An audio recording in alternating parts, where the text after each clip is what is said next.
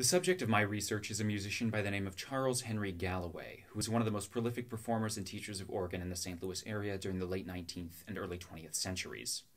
In spite of his many contributions to the musical culture of St. Louis, however, Charles Galloway has been all but forgotten. With this project, I set out to shed light on this neglected musician that he might earn the recognition he deserves. The primary purpose of this research thus far has been to uncover the historical documents related to Galloway's life and make them easily accessible for other scholars. But before I get into my methodology, I'd like to give some biographical information for you to better understand why I believe my work to be so necessary. Charles Henry Galloway was a St. Louis church and concert organist, choral conductor, educator, and composer. At 6 feet 8 inches tall, Galloway was a large man with a commanding presence. His hands were so large, in fact, that his reach on the piano was supposedly 12 keys, or just over 11 inches. Galloway's musical training began at a very young age. One of his earliest instructors was William Robin, who Gerald Boardman refers to as one of the most distinguished pioneers of serious music in the American West. A child prodigy, Galloway was employed as a church organist by the age of 9, though some accounts claim he was as young as 7. Regardless, he was known as the boy organist for many years due to his young age. Over the course of Galloway's life, he was employed at numerous churches throughout St. Louis, including St. Peter's Episcopal Church, where he played on his first pipe organ and served as organist and choirmaster for more than 35 years. Galloway first met Alexander Guilmant, widely regarded as the greatest organist in the world at that time, in September 1893, when the French virtuoso was touring North America. 2 years later, Galloway departed for France, where he spent nearly 4 years studying organ and theory with Guilmant in Paris. He was reportedly the only student Guilmant ever asked to perform with him in concert at the Trocadero, where he played for audiences of 4,000 to 5,000. Guilmant later dedicated his 7th organ sonata to Galloway. As a performer, Galloway's greatest recognition came from serving as the official organist of the 1904 Louisiana Purchase Exposition in St. Louis when he was just 32 years old. There he debuted the Great Organ in Festival Hall, now preserved as the nucleus of the Wanamaker organ in Philadelphia. The World's Fair Bureau of Music commissioned the Murray M. Harris Organ Company to construct the largest organ ever built, the sheer size of which was truly unprecedented. Its console had 5 manuals, each with 61 keys, 140 stops, and more than 10,000 pipes, the lowest of which were 32 feet long and, as World's Fair Secretary David R. Francis notes, large enough for a pony to pass through them. In his official history of the fair, John Wesley Hanson writes, quote, "It's an instrument capable of producing 17,179,869,183 distinct tonal effects, a continuous performance that would last 32,600 years if a different one of these combinations were drawn every minute." Outside of his career as a performer, Galloway was quite involved with various St. Louis musicians and organizations. When Governor Herbert S. Hadley established the Missouri State Song Committee in 1910, Chairman W.H. Palmer, founding dean of the University of Missouri School of Music, quickly selected Galloway as one of its 6 members.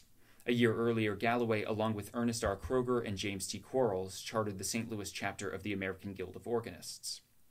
Over the course of his career, Galloway also conducted numerous choral ensembles. He was hired as the conductor of the Apollo Club of St. Louis, the city's premier's Mend Chorus, in 1902, and a few years later, the Morning Choral Club, the premier women's chorus. In addition, he served as the conductor of the Washington University Chapel Choir for various years beginning in 1910. He was, in fact, conducting the ensemble with the St. Louis Symphony in 1931 when, as his obituary notes, he was suddenly stricken with an attack of heart disease to which he succumbed within an hour. Unsurprisingly, Galloway's reputation as an organist put him in high demand as an instructor.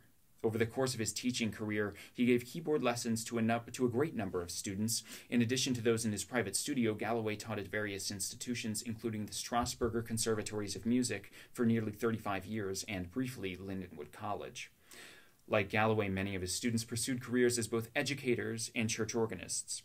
Students like James T. Quarles, Mamie Erickson Dufford, and Henry Sterry Walser taught at institutions not just in Missouri, but across the Midwest, and they continued to serve as church organists throughout their lives. At the beginning of this project, I set out to essentially rediscover Charles Galloway and his importance as a musician, which I intended to do by locating all documents related to him and assembling them in an online database devoted to Galloway and his work.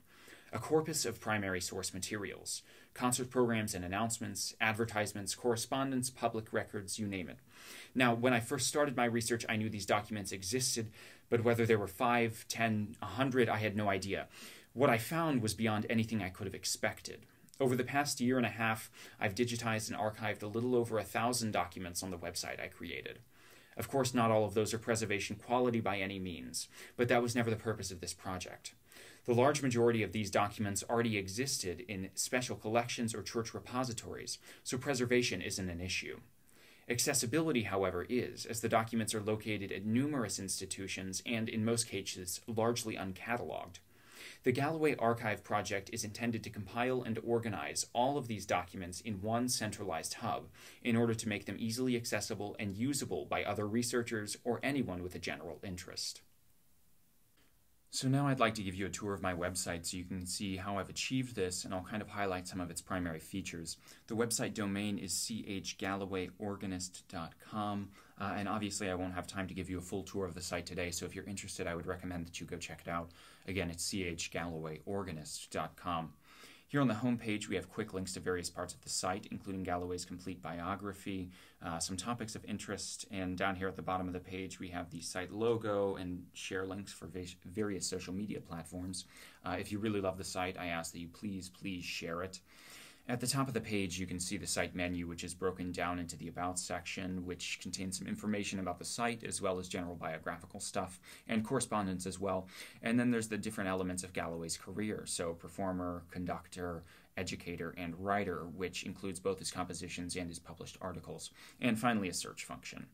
If you click on one of the menu items, it will take you to the page that shows the main highlights of that section. Conductor, for example, contains links that will take you to the pages for the Morning Choral Club, the Apollo Club, and the Chapel Choir. So, like I said before, the main purpose of this project is accessibility, and a big part of that is having a simple yet intuitive navigation system that makes it easy for users to locate documents. Let's say you were interested in Galloway's time at St. Peter's Episcopal and you wanted to know if there were any financial records. You could go to Performer, select St. Peter's Episcopal Church, Church Documents, and right there are a number of vestry reports.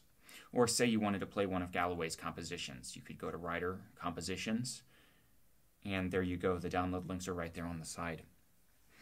And as you can see, this is kind of the general format for the archived materials, although most of the other pages are organized with the date as the title. But they all have an image, title, brief description, reference number, and a download link to access them. To quickly highlight a couple of my favorite parts of the site, under Educator, Students contains an incomplete list of Galloway's private students, and it shows some of the most notable ones like J.T. Quarles, Mamie Erickson Dufford, Adolf Steuderman, and Leo C. Miller. Under About, Personal Documents, you'll find Galloway's correspondence with various persons and some notable musicians. And finally, if you go to About Images, there are numerous photos and drawings of Galloway and his family, as well as some interesting artifacts like his signature and his headstone. So to conclude, we may never fully understand the extent of Galloway's impact on the musical culture of St. Louis. It can be said with certainty, however, that his contributions to the church music of St. Louis and much of the Midwest have been significant and lasting. Although Galloway received a great deal of admiration during his life, both he and his work truly have been all but forgotten since then. It's my hope that the archive I've created will be utilized to its fullest extent, that it will increase recognition of this musical genius, and that it will lead to further academic study on Galloway and his work. In an article published in Kunkel's Musical Review, Galloway describes his teacher, Guimond. Courteous, dignified, modest, serious, and devoid of all eccentricities, quite normal. Alexander Guimond was indeed an ornament to his profession. He was an ambassador of light. Though he would probably never admit it, Galloway's other writings suggest that he possessed many of the same qualities he attributed to Guimond. He was a serious, plain-spoken man with strong convictions. Galloway also had a great deal of reverence for his profession, however, and there's little doubt that he instilled in his students the same beliefs Guimond had instilled in him so many years earlier. Acting as their ambassador of light, that they might do the same for their students and continue to influence future generations of church organists. And this is why I believe my work with the Galloway Archive Project, the acknowledgement of Galloway's significance, and the continued study of his work to be absolutely critical. Thank you.